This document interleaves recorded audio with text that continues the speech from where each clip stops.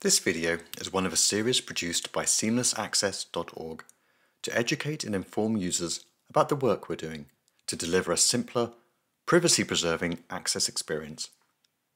Seamless Access represents and comprises a diverse community of organizations and individuals. My name is Tim Lloyd.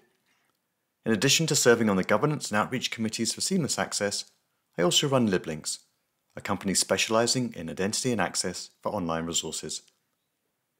In this video, I explain how attributes enable research and education institutions to control any user information that is shared with third-party resource providers as part of Federated Authentication, and protect user privacy. This video assumes a conceptual understanding of Federated Authentication. If you are unfamiliar with this concept, we recommend watching our brief introductory video on how Federated Authentication works first. Attributes is the term used to describe data about an authenticated user. An attribute release is the process by which that data is shared by an identity provider, such as a research and education institution, with a service provider, such as a publisher, as part of the authentication process. The format an attribute takes depends on the underlying technology. For example, Security Assertion Markup Language, or SAML for short, is the technology that underpins Shibboleth and OpenAthens, but there are other technologies that support federated authentication, such as OpenID Connect, which is used by consumer-focused services like Facebook and Google. Attribute release is not required as part of federated authentication. An identity provider can simply assert that a user is an authorized member of their organization and do nothing more. In this case, the identity provider would provide an anonymous assertion identifier that would be associated by the service provider with this authentication response. You can see an example of one in the slide. As this identifier is uniquely generated for each authentication and contains no personally identifiable information, it ensures that user privacy is preserved. Here are some examples of the types of attribute that can be passed as a result of a successful user authentication. Affiliation attributes define the organizational association between the user and their home institution by means of employment, membership, enrollment in an educational program, etc. For example, the user is a faculty member. Entitlement attributes confirm the user's right to access a given resource based on criteria previously agreed with the service provider. For example, providing a URL for the licensing contract with the service provider. A pseudonymous identifier can be shared that is unique to each person and for each service provider, so it masks their true identity, but it does enable that user to be identified by the same service provider the next time that they visit, but can't be used to build a pattern of usage across service providers. This can be used to personalize a user's experience. And there are also personally identifiable attributes, such as your name and email address. Attributes are important because they give both sides of the authentication transaction greater control. This control can be valuable in a variety of different ways. For example, access control. An institution can choose to make a resource available only to users who are full-time staff and students, preventing, say, alumni or contractors from access. Cost control. A library can limit resource access to users with a certain role or from a certain department. Risk control.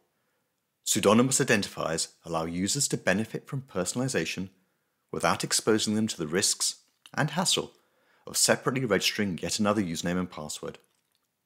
The service provider can recognize a returning pseudonymous ID and personalize that user's experience accordingly without receiving any personally identifiable data, without needing to store their email address, and without asking for a password. Attribute release only happens after a user is authenticated. A service provider can't pull attributes. They only receive what the identity provider chooses to send. Attribute release is configured by the identity provider for each category of service provider. Library resource access is only one of a number of valuable use cases for federated authentication. For example, research collaborations involving researchers across different institutions would typically share some personal data, such as their name and email address. Institutional workflows that require users to confirm their institutional affiliation with third parties may involve scenarios where it is appropriate to share a much broader range of user data, such as authorizing the use of institutional funds for open access publishing fees. With library resources, our recommendation is for a much more limited set of attributes. Because the identity provider is in control, any special needs for attributes need to be agreed in advance so that attribute release can be configured appropriately. Having explained what attributes and attribute release are, let's talk briefly about the problem with them, which revolves around configuring access.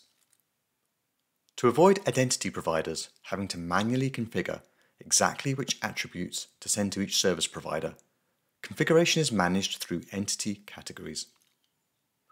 An entity category is a metadata tag used to group entities like service providers or identity providers, so that a standard set of attributes can be built and applied at the group level rather than the individual entity level. However, the most well-known entity category in use today is the RefEd's Research and Scholarship, or R&S, entity category. RefEd's is the Research and Education Federations Group, which represents the global research and education identity federations. This entity category only applies to service providers that are operated for the purpose of supporting research and scholarship interaction, collaboration, or management, at least in part. It cannot be used for access to licensed online resources.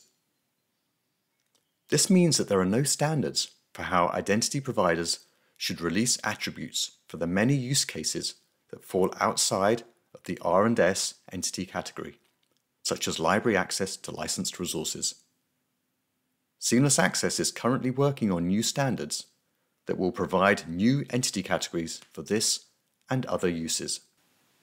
To summarize, in this video we covered a definition of attributes with some examples, an explanation of why they are important for preserving user privacy, an introduction to how attribute release works, and the particular challenge that libraries face in configuring attribute release until the new standards that Seamless Access is working on have been adopted by the community.